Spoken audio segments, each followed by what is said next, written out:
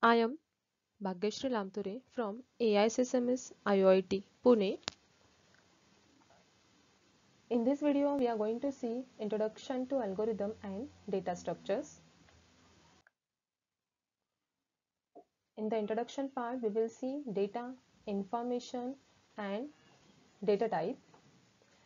So what data? Data is nothing but the information in a form of a computer can use. Okay, and what are information? Any knowledge that can be communicated. So it's a basic knowledge or any information. Next, data type. The specification of how information is represented in the computer as data and the set of operations that can be applied to it. What's the data type? The specification of how information is represented in a computer as a data. When we are going to represent a data or information in a computer, it needs some data type to do the set of operations we can say. Okay. Now we know what's a data type. So on that basis, data structure, what is defined? What it define data structure? Data structure is a way, data structure is a way to store and organize data so that it can be used efficiently. Is it nothing but the way to store data, data items, any program or organize or methods to that implementation of that data we can say. Data. Here having the another definition for data. Data is nothing but the collection of information as we discussed in the first slide, or that's a facts, figures, value. Now what's the problem regarding that? Problem is defined as a situation or condition which need to solve to achieve the goals. Algorithm.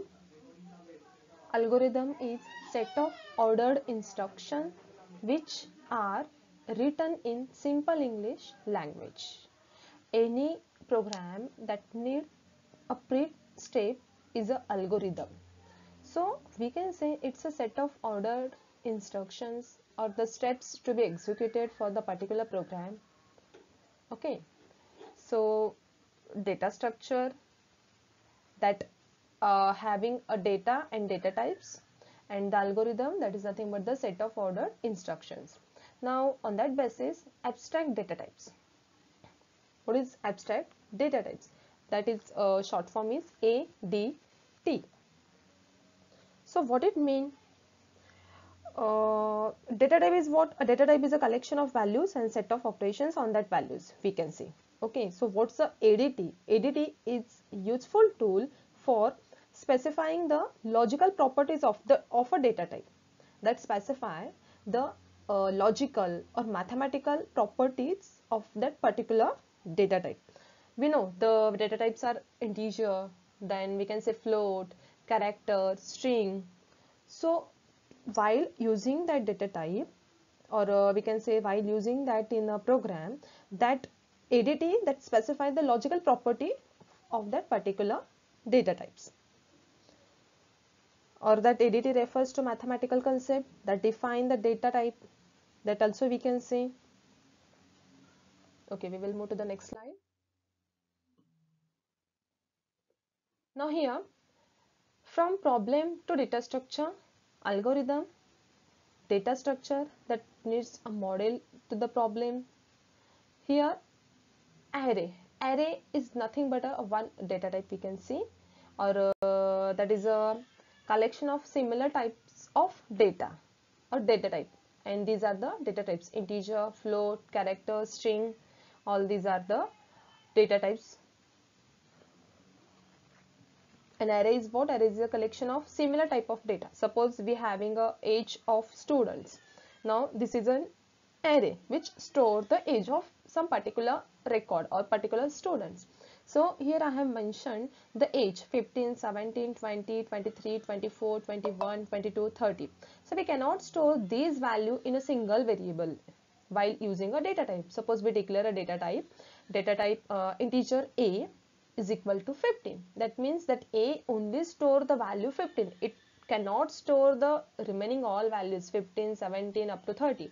It cannot store more than one value at a single variable. So for that, to reduce that, it needs to design a data structure. And inside that array is nothing but the one example for that array that store collection of similar types of data. Means suppose we are going to store the integer value more than 1, so it's a integer array, we can say. Suppose we are going to store a float value, so it's a float array, we can say. Character, it's a character type of array.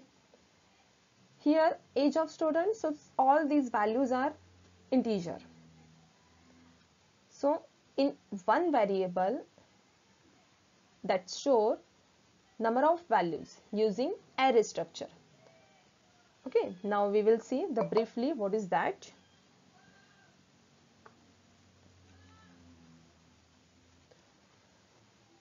Data structure is used for arranging the data, and algorithm is used to solve the problem by systematic execution of each step. Yes, it's very important. It's a systematic execution of each step, each and every step. Below here we can see I have declared one array elements with index. So elements are nothing but the values. Here age of students, here having 15, 17, 20. Here I have declared the element value 10, 20, 30, 40, 50. So these are value we are going to store in a single variable. So index for that. How we can access that? Using the index. So index for that 0 for first location. Array index always start with the 0 only. Next 1, 2, 3 and that the last 4. So it's 0 to 4, that is nothing but the A of 5. A of 5. So it store a 5 value and that index start with 0. So 0, 1, 2, 3, 4. We having the index from 0 to 4 and we can store the elements or values 10, 20, 30, 40. We can store another values also. Here I have mentioned the value with respect to the index. Okay. Now it's a very important classification of data structure. Now we know what's a data structure.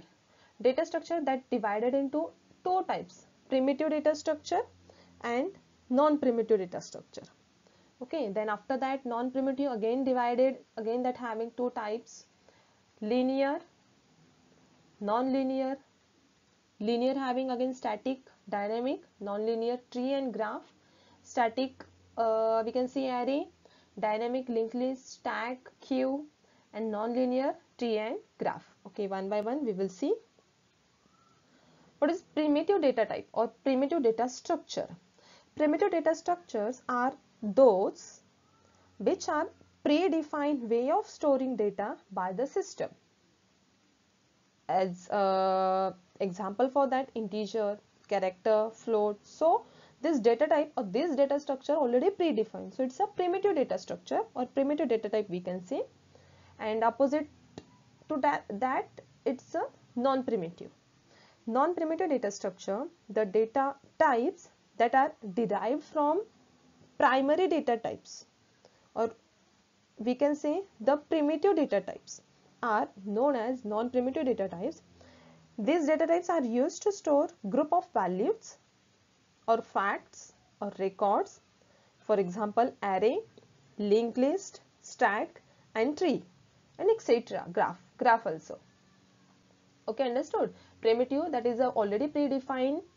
So integer, character, float, these are the example for primitive data structure. And for the non-primitive, array, linked list, stack, tree, graph. So here we can see array, linked list, stack, queue, tree and graph. All these are included in the non-primitive. In the non-primitive, again that having linear and non-linear. So what's a linear data structure? Linear data structure that travels the data elements sequentially in which only one data element can directly be reached. Example, array. Here we can say array, linked list, stack and queue. And what is a non-linear? Every data item is attached to several other data items in a way that is specific for reflecting relationship. For example, graph and tree. Now in array, as we discussed in the previous slide, as we mentioned there, having the age of students, and that will store more than one value.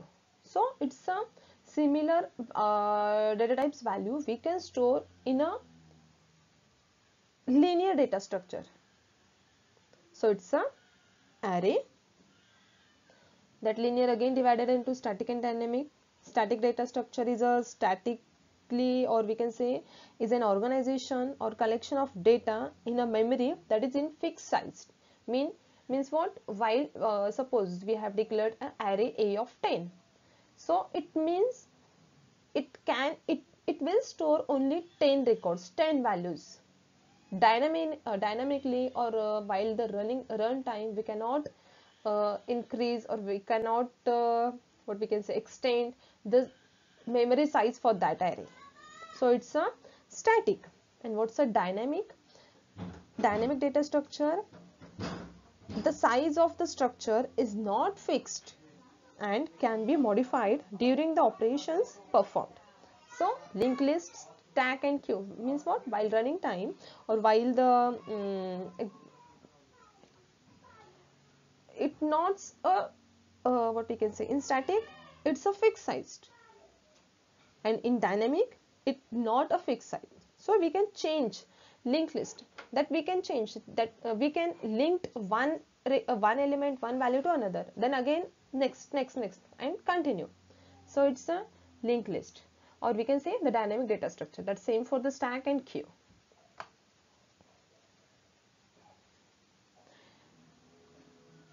Okay, in the next lecture, in the next video, we will see what's the algorithm.